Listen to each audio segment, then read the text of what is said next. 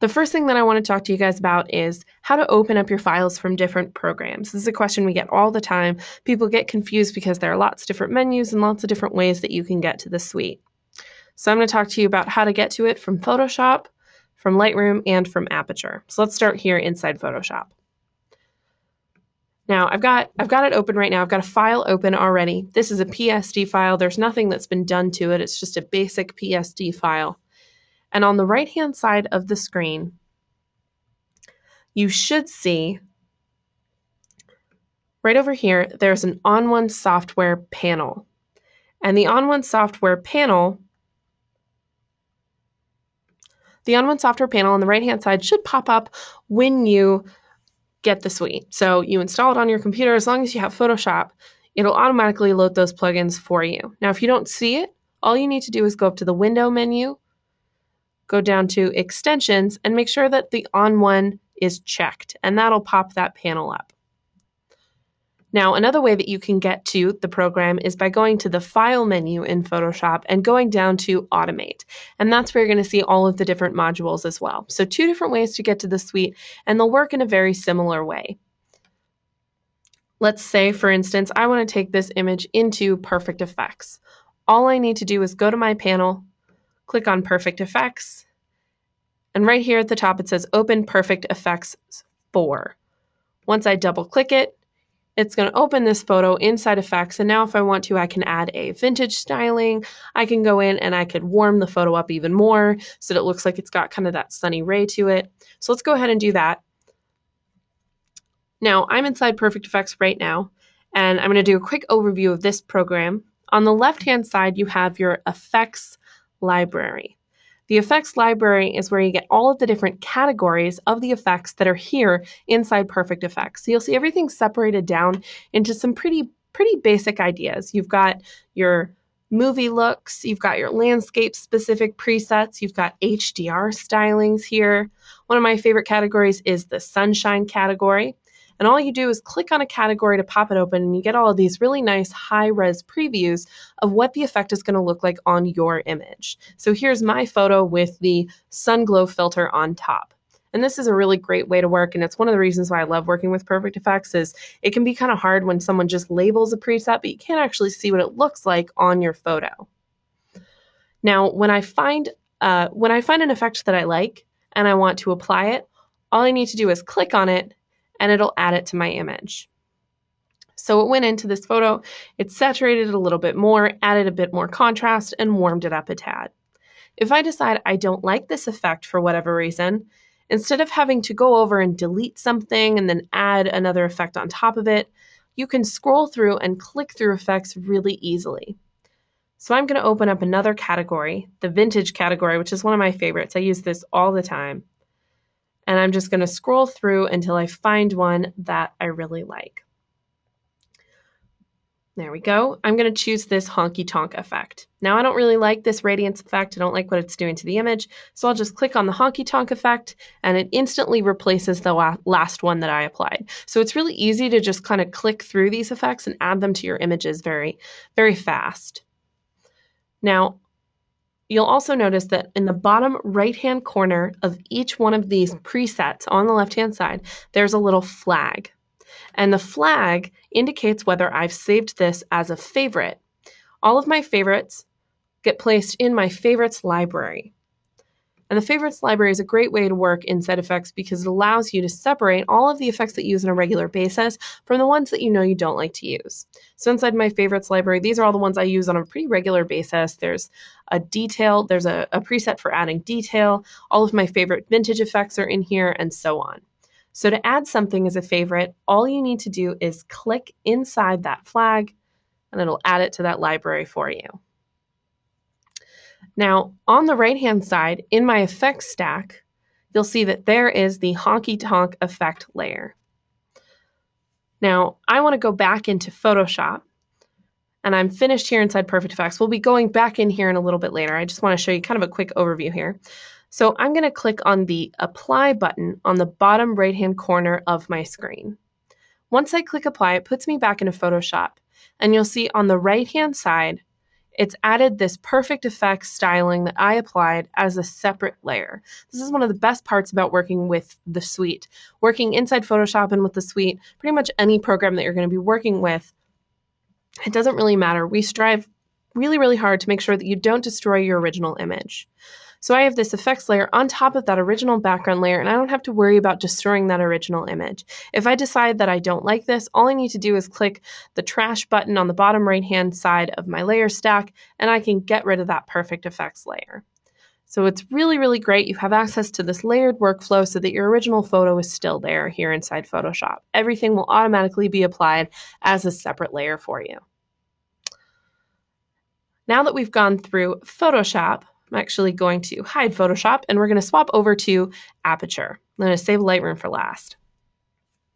So I've got Aperture open right here. And inside Aperture, there are two different ways that you can get into the suite. The first, let me go to my full screen so I can see all of my different images here.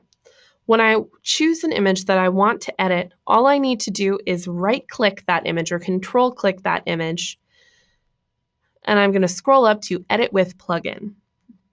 And here you're going to see all of the different plugins that you have access to using. So I could take this into, let's say I wanted to take it into focal point and I wanted to blur the background out a little bit, maybe the sky. Let's say I wanted to take this into perfect black and white and turn this into a black and white image. Any of these plugins I have access to here. And what's really, really great about going through Aperture, Edit with Plugin, let's say I want to take this into perfect black and white.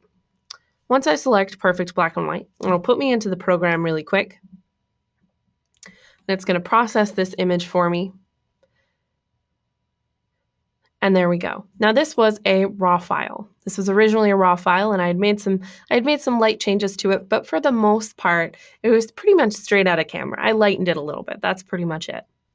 Now, here inside perfect black and white, on the left-hand side of the screen is your effects library. And this is just the same as inside Perfect Effects. You have all of your different categories that you can open up. So let's say I wanted to open up the 20th Century Classic Silver category, and I can take a look at all the different black and white presets that are here inside this category. You'll see we've got flags here, so I can flag my favorites just like we did inside Perfect Effects. So to apply an effect, I just click once, and it'll add it to my image. If I decide that I don't like it and I don't want to try something else, I can just click on another effect. So again, you can scroll through and click through really, really easily here, and it makes it a lot quicker to get in and out. So I'm going to choose Ansel in the Valley there, the one that I originally started with. I've selected that preset.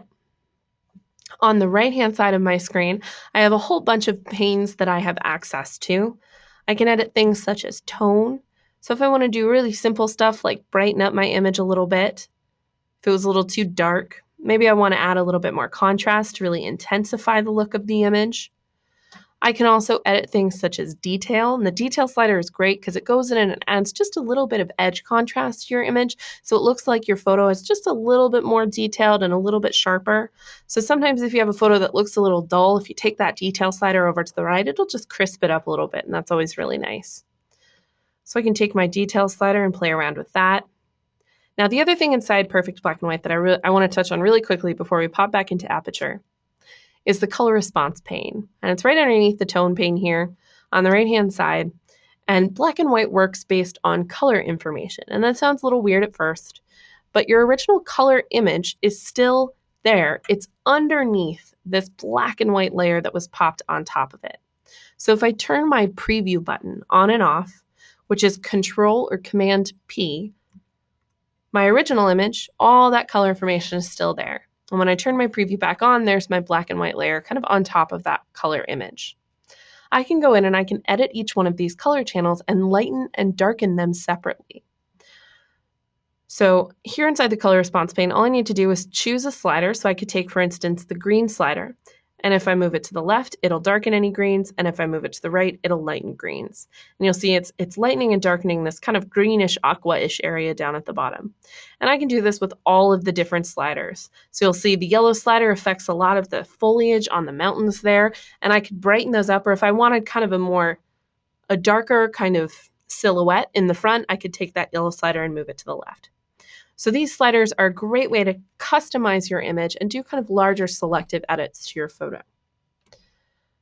Now, here inside black and white, once I'm done and I'm ready to go, I'll click the apply button.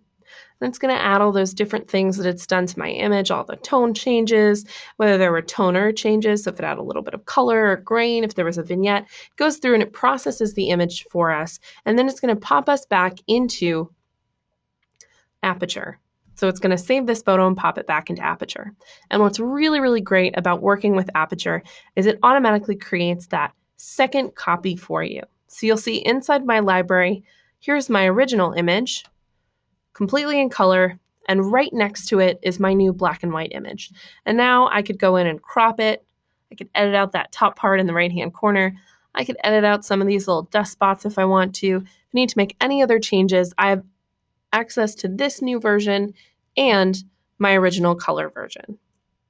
So that's one of the plus sides of working with Aperture, and one of the plus sides of working with the suite is we automatically help create that digital copy for you, so your original photo is still there. Now I'm going to go ahead and hide Aperture, and we're going to move on to Lightroom. Now here inside Lightroom, there are two different ways that you have access to the suite, and I'm going to show you both of those ways. So I'm going to start out with a raw file. This is what most people shoot with. Most people have raw files. It's a setting on your camera that you get to use, and raw files are great because you have access to the entire tonal range of an image and being able to edit all of those different ranges. It collects so much information, it's absolutely unbelievable. So raw files are what most photographers shoot, so that's what I'm going to be talking about today mostly. So once we have an image that we want to go in and edit, we've got this photo here. I want to take it in and I want to edit out these little power lines, I guess. I want to edit out these power lines in the top part of my screen, and then I want to take it into Perfect Effects. Now, one of the best parts about working with the suite and using Lightroom and Aperture is you have access to using the entire suite and going from module to module, and that's what we're going to do here. So with this image open, I'll go to the File menu and go down to Plugin Extras. And this is the first way that you can find all of the different plugins here inside Lightroom. So File menu down to Plugin Extras, and you'll see all of the different modules from there. Now you'll see right up at the top, there's the Perfect Photo Suite 7. It's just labeled right there at the top, and this is a great way to jump into the suite and access those multiple modules all together. So I always like to start out here if I know I need to do a little bit of basic editing, or I want to go in and then I want to add an effect, or maybe I want to take it into resize and get it ready to print. So I like to go through the File, Plugin Extras menu because I like to access the whole suite at once. And that's what this option here is right up at the top. So we'll take this into the Perfect Photo Suite here. All right, so we're here inside the Photo Suite, and I've got my image open, and the first thing that you'll notice right up at the top of my screen is this was originally a raw file, and it's automatically copied this file over and created a PSD. So just like inside Photoshop, where it created that second layer, it goes in and it creates an automatic digital copy and creates a PSD file for you. It's one of the many, many benefits of working with raw files is that digital copy is always going to be there and your original will always exist. So it's already done the hard work for you. It created that copy. And now I can go in not worrying about destroying my original photo. Now the first thing I need to do here inside Perfect Layers is I want to get rid of those power lines there. And there's a tool on the left-hand side of your preview here in the little toolbar, and it's called the Retouch brush. And once I select it, this allows you to go in and get rid of any excess areas in your photo. So if you have someone who's got a couple quick blemishes, maybe there's a bird in the sky you want to get rid of, this Retouch brush is there to kind of cover all of those little spots for you. So I'm going to make my brush a little bit bigger. Now, to make your brush bigger or smaller, little keyboard shortcut for you are the left and right bracket keys on your keyboard. So if you use the right bracket key, it makes it bigger, and if you use the left bracket key, it makes it smaller. And that makes resizing that brush a little bit easier there. Now once I've resized my brush, I'm just going to click and drag over these power lines here. And we're going to get into this area here where it's going to start to get a little bit more difficult.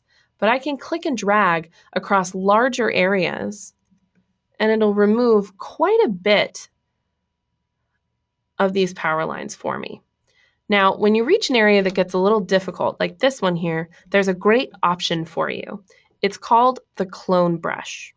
And the clone brush is there to kind of help get rid of some of those harder to reach spots.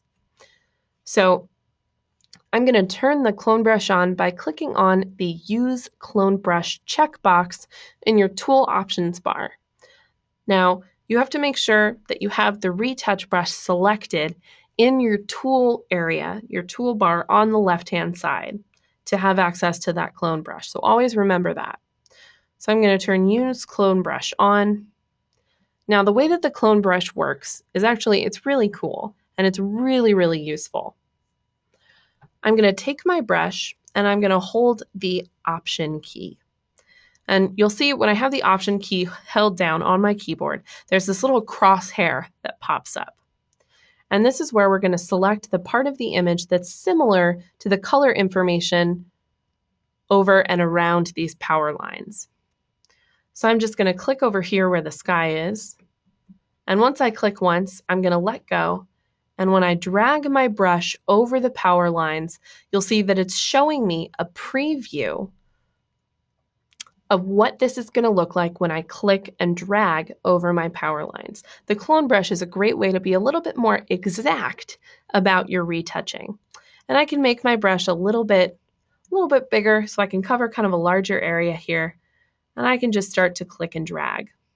So this is a great way to do kind of quicker edits, but also more specific edits to your photo. And if there are any spots, just keep on option clicking on new areas. So I wouldn't want to start dragging down here on the bottom and start clicking and dragging because that's going to look a little weird. So I want to be very selective, and I'm going to have to make sure I re-click that option key a couple of times. So always remember that you can click and drag, and it does a great job of cleaning up that background. Now once I've got my brand new sky there in the top left-hand corner, now I can take this into another program. I've gone in and I've cleaned up those power lines. I'm good to go. I want to take this into Perfect Effects. So using multiple modules here in the photo suite is great. It's an awesome way to do something like this where you have to do a little bit of retouching and then you want to go in and you want to add effects or you want to take it into black and white. So multiple module editing here inside the photo suite is definitely recommended, and it's a way that I use it on a pretty regular basis. Now, up in the top right-hand corner, this is where all of the different modules sit. This is where they all kind of hang out. So you've got Perfect Layers, which is what we're using right now. And once I choose which program I want to go into, I just click and it'll swap me over into Perfect Effects. And now I can go in and I can make any edits here as well. Now I'm going to talk a little bit more about some more advanced options inside Perfect Effects. On the left-hand side, inside the Effects panel, you'll notice that next to each one of these categories, there's a little icon, and it's kind of like a grid with a play button over it. And this is our Quick View browser. And the Quick View browser is a full screen browser that we added when we updated to 7.5. So it's brand new in 7.5, and it's a really, really great way to view effects and take a look at them a little bit more close up. So all I need to do is just choose a category. So I'm going to open up the Sunshine category right here. I'll click on that Quick View browser icon, and it throws me into this full screen browser. And you'll see these are just nice big full previews of these effects. So we've got a golden hour enhancer. If I scroll down, we've got kind of a warm highlights filter here. You'll see the sky is getting a lot warmer, as are all of these shadows. We've got kind of a glow that's going on here.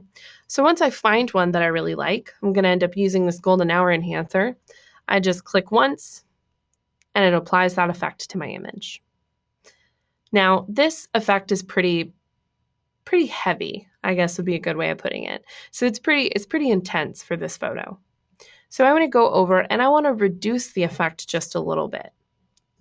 On the right-hand side of your screen, there's something called the effects stack. And this is where it's kind of like a layer stack in the sense that you can stack multiple effects on top of each other to create kind of your own look and your own preset. Now, underneath the stack, there's an amount slider, and the amount slider is an opacity slider. It allows you to reduce or increase the amount an effect is being applied to your image. So this golden hour enhancer is way too harsh. I want to go in and I want to reduce the amount a little bit. So I'll just take that slider and move it over to the left.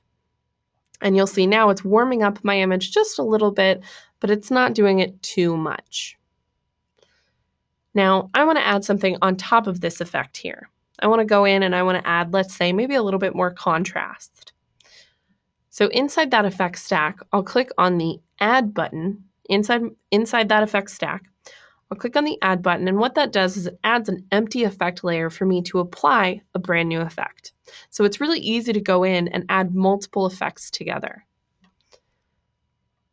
Now I'm going to go and I'm going to scroll up and I'm going to go to the landscape category or the contrast category. These are the two that I work with pretty regularly when I'm editing landscapes, and they're usually the ones that I go to almost straight away when I'm editing a landscape.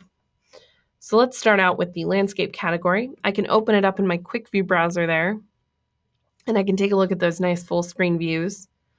So we've got kind of a green enhancer, which is going to do some crazy stuff to the greens in the image. We've got kind of this autumn enhancer here, which is way too heavy for this image. So I can scroll through and I can find one that I like. So I'm going to go up and I'm going to choose, scroll down, and I want to choose this one called Radiance. And the Radiance just adds a little bit of contrast and saturation to the image. So it's really simple, but it does a nice job. So I'll just click once on that to apply it to my photo, and there we go. And you'll see it just kind of increases everything in the photo. It just pumps it up a little bit. Now, the last thing that I want to do is add one more layer. So I'll click on the Add button, and I want to go in and I want to, let's say, add a border or a texture. It can be either. Depends on what you want to do. So I'll add a border for this image. So I'm going to go up to the top of my screen in the top of my effects library, and we've got all of these different border categories here. And we've separated them down to kind of make it a little bit easier to figure out which border you want to apply. So if you really like kind of camera-inspired borders, we've got a special category just for that. And we've got a special category just for kind of film-inspired borders too. So you've got lots of different categories to play around with. I'm going to go down to the bottom and open up the Borders Sloppy category. And this time I'll just open it right here in the effects library. I don't need that quick view browser this time. And I can scroll through until I find a border that I really like. So I'm going to use this one called Sloppy Border 5. And I'll click to apply it. And there we go. Now inside Perfect Effects, when you combine multiple layers together, you have access to creating something called a preset. And a preset is a way to save your work in a way inside Perfect Effects. So let's save these three layers that we combine, that golden hour enhancer, that radiance filter, and then this sloppy border. Let's save it as a preset so we can reapply it to another image. So I'll go up to my preset menu on the top left-hand side and choose Save Preset. Now I can give it a name if I want to. So I could call this a golden hour with border preset. And I'm usually pretty boring with my preset names. I always recommend that people give it a name that you'll actually remember what it is. If you give it a name where it's something kind of funky, you may not necessarily remember what you use this preset for. And I make a lot of presets. I love making presets. And I use them pretty much all the time for my personal work and my professional work. So always make sure you give your preset a pretty good and pretty smart name, so you can find it later. Now, you can place it in a category here, and you'll see when I open up the category drop-down menu, I actually separate my presets down into the type of preset I'm saving them as. So I've got vintage film inspired presets, portrait presets, wedding presets, all different kinds. So I recommend that you create a couple categories so that you can separate down your presets so they're easier to find later. And then I can type in a creator and a description. And the description can be a good way to help you remember why you created this preset in the first place. So once I click create, it pops into my presets library on the left-hand side. So we're inside the effects library now. Here's my favorites library, and then right next to it is my presets. And my presets are separated down into those categories that we just saw. So I'll open up landscape presets and we'll scroll down, and here is the golden hour with border preset. Now to apply a preset, let me start from scratch. So my original image, I've done nothing to it. Let's say I want to apply a preset to this image. I'm going to go down and let's find a vintage film one that's really, really fun. So open up the vintage film category here. And I want to go in and I want to add this really cool light leak film look. So I'll click on this preset and it applies it to my image. It's going to go in and do its little magic. And then on the right-hand side of my screen, you'll see that inside the effects stack, it appears as though it only applied this preset in one layer. That is false. It actually saved all of the layers that went into creating this preset. So if I click on the expand button inside my effects stack, I can see all 3 of the layers that were used to make this effect. So now if I want to, I can go to each one and I can edit them. Let's say this mayor effect here, which is this really intense light leak. I don't really like the way that it looks. I want to reduce the amount quite a bit because I don't really like how it looks on this photo or in this preset. So I can take the amount slider and move it to the left. And now I've customized this preset specifically for this image. So presets are constantly customizable, and you can always go back in and re-edit each one of these layers separately. Now, the next thing that I want to talk to you guys about is I'm going to click on the apply button here, and it'll pop me back into perfect layers. It's going to go in and it's going to add all these different effects and process all of them here. And when we pop it back into perfect layers, it's going to smush all of the different effect layers that we applied into one single perfect effects layer. So let it go through and apply all these different effects here. When you add a lot of different layers, it may take probably about 45 seconds at the longest. It doesn't process very long. This is a huge file and it did it that quick. So don't worry about it processing a really long time. It's usually less than 30 or 45 seconds. So it's nice and quick. Now, what it did is it popped me back into perfect layers. Because I opened the suite kind of so that I could edit in multiple modules, it's not going to put me back into Lightroom until I'm done, until I'm ready to exit. So on the right-hand side of my screen, inside perfect layers, here's my perfect effects layer on top of my original photo layer. So I can turn my layer visibility on and off by clicking the eye icon next to each layer. So let me turn this perfect effects layer on. This is my original image. And I can turn that eye icon back on. And here is my new perfect effects image. Now, the next thing that I want to talk to you about is masking. And I'm actually going to, before I talk about mask, I'm actually going to talk about the saving option here. So you'll see in the bottom left-hand, right-hand corner of the screen, there's a save button. I'm going to click on save. And it's going to go in and it's going to save this PSD file with all the different layers that I used to create it. And it's actually going to leave me here. When I click on the close button, it's going to close that image up. And I'm going to pop back to Lightroom. And once I'm back in Lightroom, you'll see that right next to my original image, let me go to my grid view here so you can actually see it. Right next to my original image here, this with the power lines in the top left-hand corner and with no effects applied, right next to it is my brand new edited copy. Because I started out with a raw file, which is straight out of my camera, it automatically created that digital copy for me, and I didn't have to worry about destroying my original image. So one of the many plus sides of working with raw files. Now, I want to talk to you a little bit about masking next. So I'm going to go in and I am going to select this image here, and I want to go in, and this is a PSD file. And this PSD file, I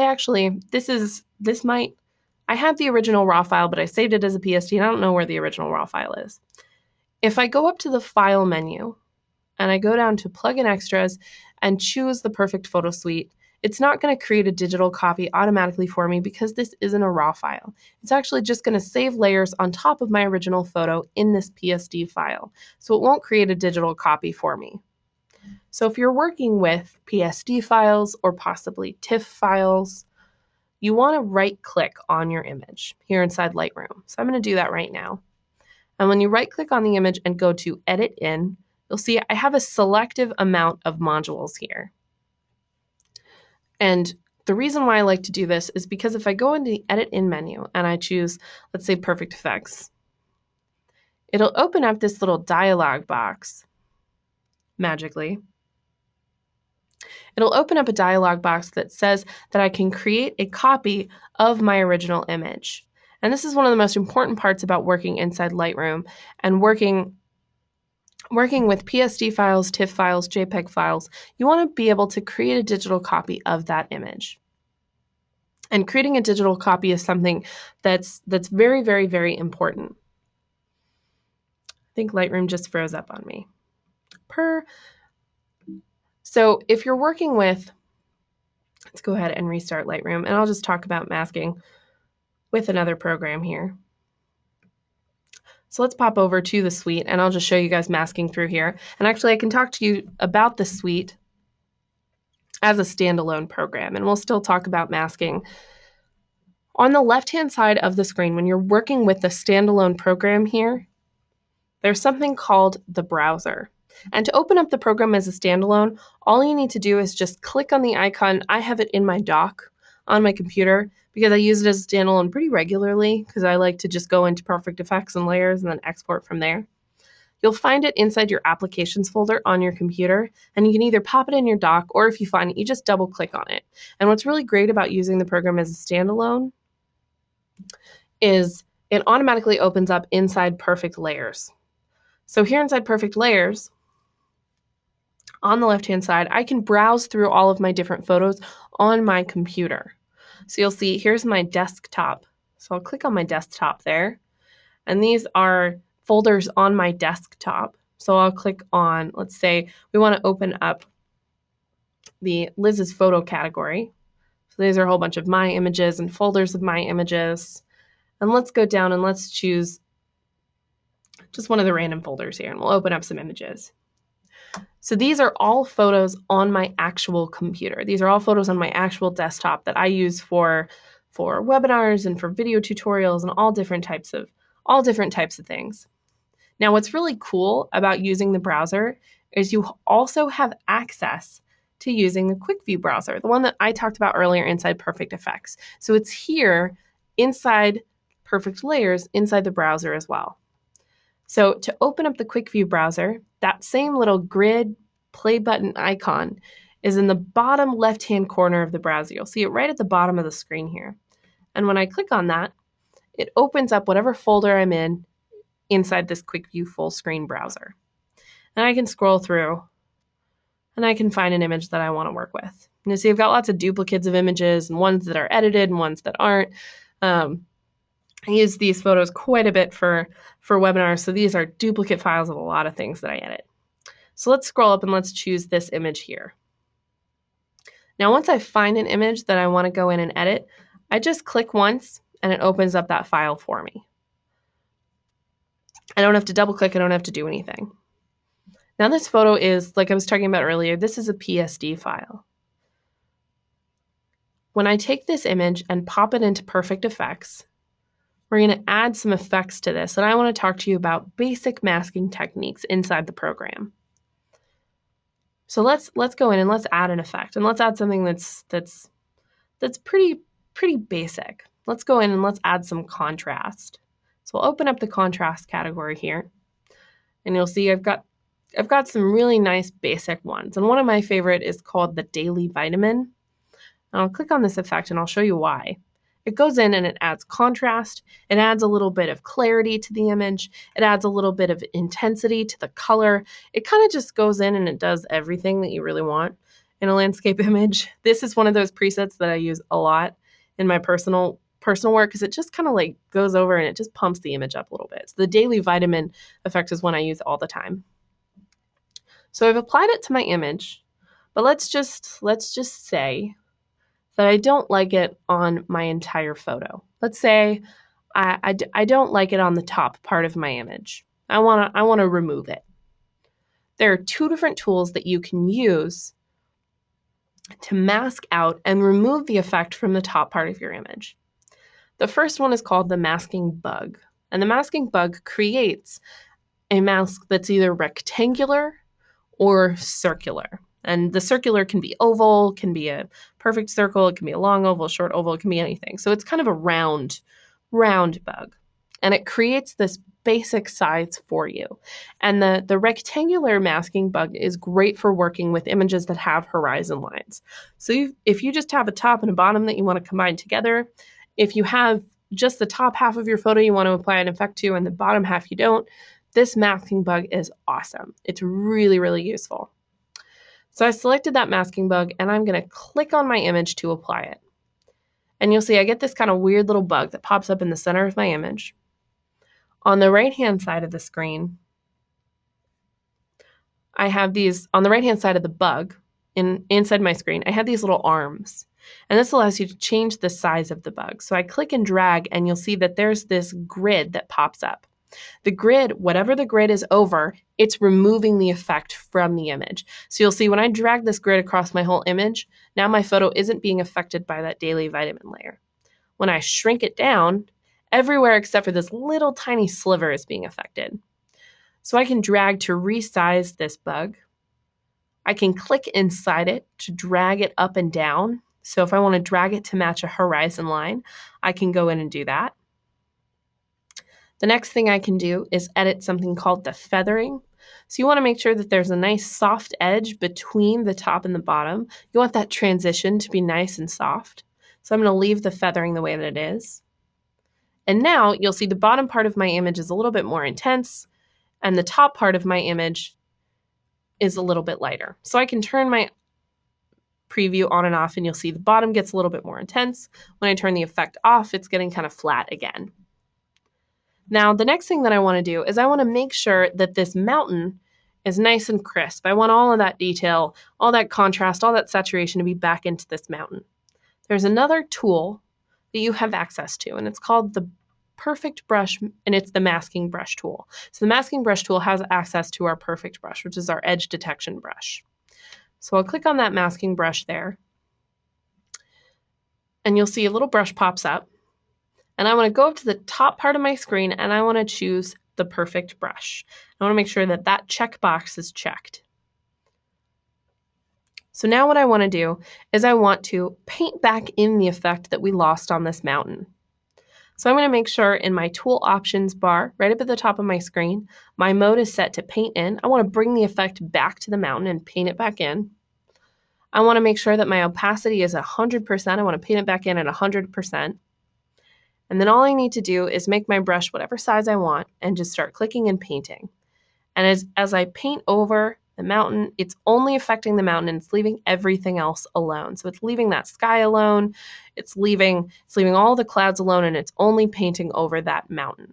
This is a great way to selectively edit your image. This is something that happens all the time when you have a photo and you're really frustrated because you can't get into all those little tiny cracks and crevices. You've got a mountain like this, and you don't want to have to go in and hand paint around to the edge of this mountain. You want to be able to just have it be done for you a lot quicker. And that's what this masking tool is there for. So I'm going to go in and just make sure that this whole bottom area is nice and bright. And there we go. So now the bottom part of my image has been pumped up and the back part of my image is nice and soft. I can turn that preview on and off so you guys can see that original photo. Here's my original image, and then here's just the bottom part of my photo pumped up. So let's go ahead and let's cancel all of this, and I want to show you the masking tools here inside Perfect Layers really quick so you guys can actually see how these work. Let me close this image here. Don't save. Now, let's say you have two different photos that you want to combine together. So I'm going to go into our browser here, and I'm actually going to open up some of the On1 sample images that come with the program. And these are really, really great to practice with. I like to touch on these sometimes in webinars because some people don't have photos that they can practice with on a regular basis, or they don't have ones they think would work. And we actually give you these samples that you can play around with, and they automatically come with the suite. And they're usually in your pictures folder on your computer. And these are the samples here. We've got one for portrait, we've got a couple for effects and resize, and we've got some that work great for black and white and focal point.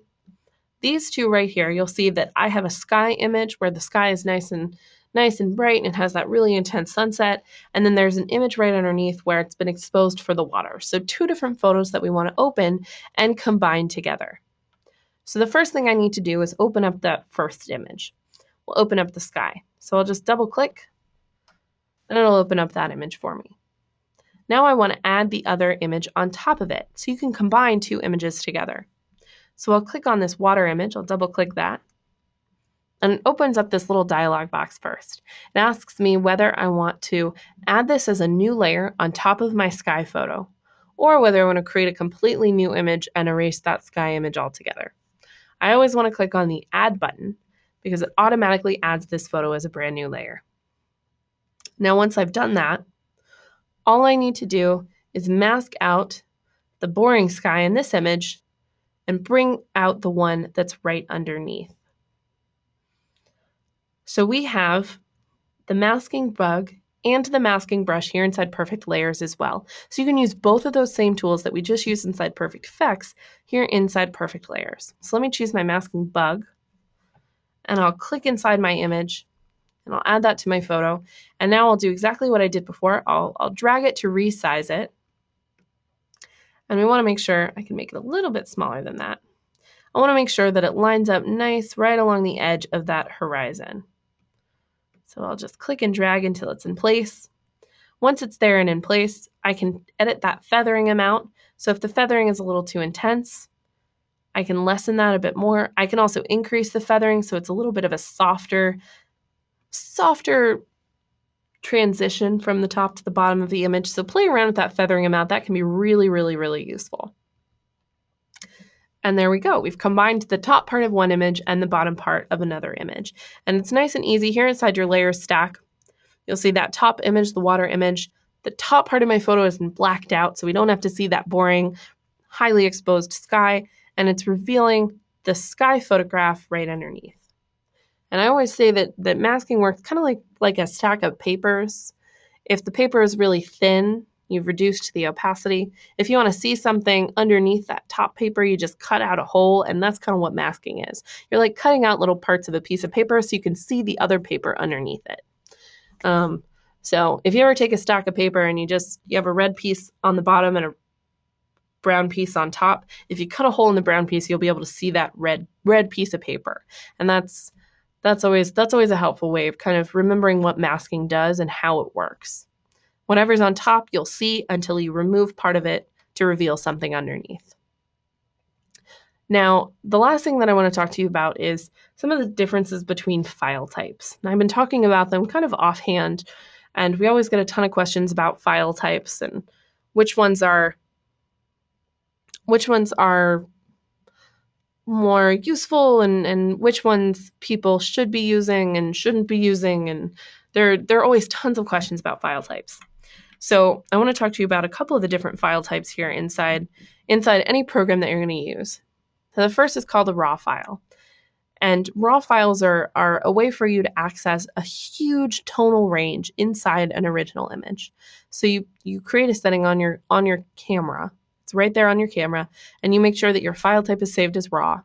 And what it does is it looks at a scene, let's say like this one, and it tries to pull in as much information as possible in blown out highlights, in deep shadows, and in all of the midtones in between. Now, when you're working with raw files, it's the largest amount of information you can get in a file. It's amazing. The best part about working with raw files is you never can ever overwrite your original. The raw file can never ever be saved over. So even if you make changes inside, let's say, Lightroom. So you go into Lightroom and you open up a raw file and you go to your little develop module and you make a couple changes like, you edit the contrast or you edit the exposure a little bit. Those changes will never, ever be automatically saved on your image. You will always be able to go back to your original file. And when you work with raw files in any program, it automatically creates a digital copy for you so that you don't destroy that original photo. So when you're working inside the suite, it'll automatically create a PSD file for you or whatever file you decide to choose. It'll automatically create a copy for you so that you don't destroy that original. Now, the other file types that are the most popular are PSD files, which I've talked a lot about, TIFF files, and JPEGs. A lot of people take pictures with JPEGs because they're nice and small and they're very easy to use. So you can take, instead of when you shoot raw files, sometimes if you have a nice big card inside your camera, sometimes you can shoot 350 pictures. When you swap your file format over to JPEG, you can take upwards of 1,000 pictures. So there's a huge difference in size, and JPEGs are typically what people use when they're uploading images to the web. They're small, they're easy, and they're very quick to save. So if you have a lot of images and you want to make sure that you have enough space for all those photos, a lot of people save them as JPEGs. So JPEGs are kind of on the smaller end. Right in between are two other file types called TIFF and PSD. PSD files are typically what I use, and I recommend them to anybody who's doing a layered workflow like I've been doing, where I like to combine two images together.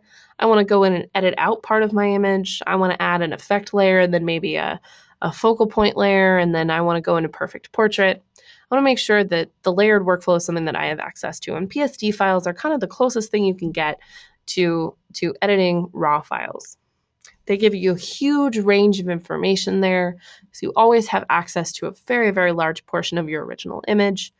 You have access to saving multiple different layers and layer types, which is really useful. So if you like to do a lot of things like I've been doing, where you, again, combine multiple images and add lots of different effects and lots of other cool things, you want to mask out a background and then you want to resize it, PSDs are going to be the way to go. PSDs, however, only work in specific applications. So they're going to work in Photoshop and Lightroom. They're going to work here inside the Perfect Photo Suite, and they're going to work inside Aperture. But other than that, they're not going to work in a lot of other filed applications. So if you sent, this PSD file to a friend of yours who doesn't have any of those programs, they're not going to be able to view the image. You can't take a PSD file and put it up online and have everybody look at it. So PSDs are just files that you use while you're editing. And then TIFF files are kind of the in-between. TIFF files have almost as much information as a PSD file does. However, it's kind of a universal file type. Pretty much anybody can view a TIFF file, which is great. Mac, Windows, doesn't matter. You can view it in tons of different applications. So if somebody doesn't have Photoshop and they want to be able to look at a photo, they can probably view a TIFF file. JPEGs are the same way. Most people can view JPEGs as well. So it just depends on what you like to do. I like to use PSD files. You have a larger layered workflow, and they're the easiest to use when you're editing.